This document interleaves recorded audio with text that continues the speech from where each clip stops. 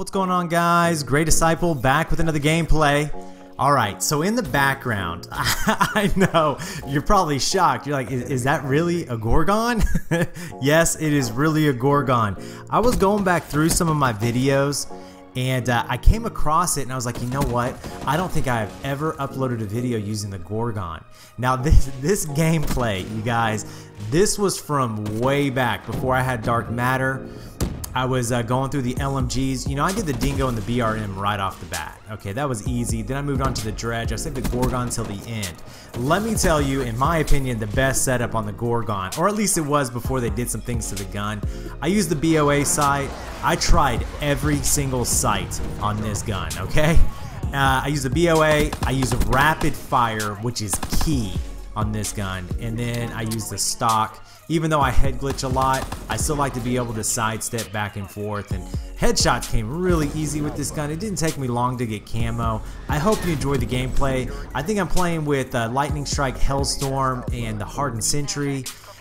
Lightning Strike and Hellstorm on Redwood are very difficult to use because of the trees. You end up hitting the trees a lot of fails in there. But and then what else did I want to tell you about the gun? Oh, and I'm running the MR6 as a secondary. I get a nice mega kill mid-game that you saw at the beginning. I love that thing. And then towards the very end of the game, I get a frenzy kill, which should have been an ultra, but I missed one guy, which broke the pattern of the kill. Oh man, it was a crazy streak. You'll see it at the end of the game, so stay tuned for that. Sorry. What I wanted to ask you, it's a question about specialists. You know, I've done videos on specialists, like what's the best one to use.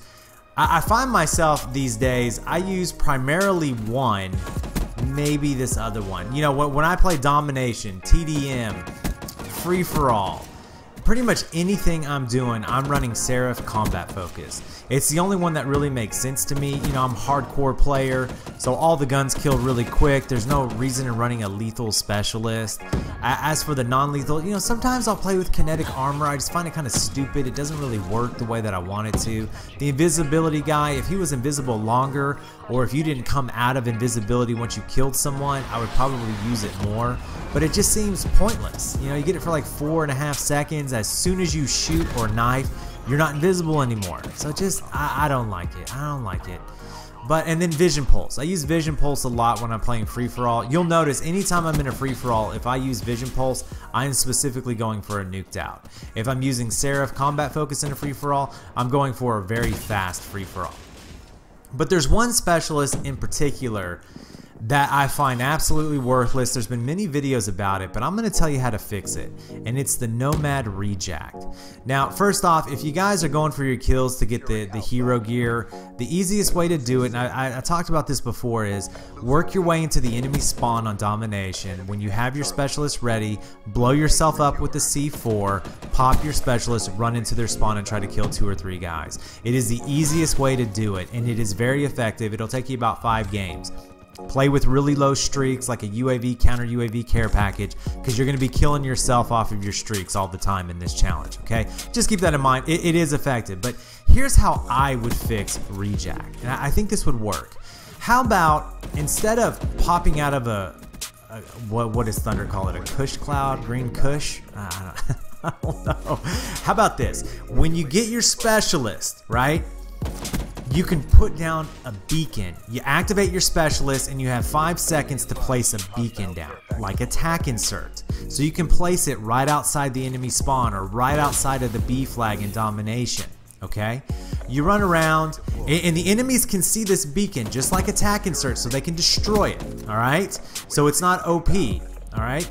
Also, when you get killed, you automatically spawn in there. There's no way to cancel it out like the old attack inserts. You have to spawn in. And plus, when you get killed, how about it puts up like a little poof of green smoke, so the enemy knows he just tagged. He just tack inserted, he's gonna come back.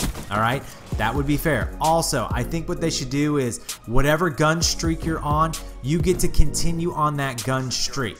So if you're on a Merciless and you get killed but you have your beacon, you can spawn back in, you're still on your Merciless working your way to a Ruthless. I think more people would use it. And then as for score streak, I think if you're on a streak, you should lose half of your score streak. So if you're on a 900, you drop down to 450. If you're on a 300 getting close to a UAV, you drop back down to a 150.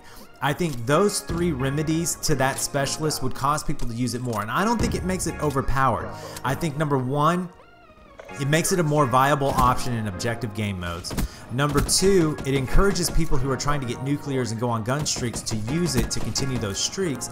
And number 3, there's a beneficial side of it with score streaks if people have a difficulty earning the higher score streaks without dying. I think that it would help, and I think people would start using it more. As it is right now, you guys, if somebody's using ReJack, it's a free double kill for anybody who's good at this game. I mean, there is no way to use that specialist unless you do it the way that I told you, where you blow yourself up and then activate it while an enemy's not looking at you.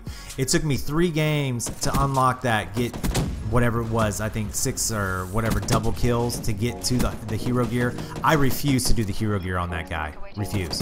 Alright, you guys, if you liked the video, hit the thumbs up button. As always, leave a comment down below and subscribe for more. And tell me what your favorite specialist is in the game. See you later.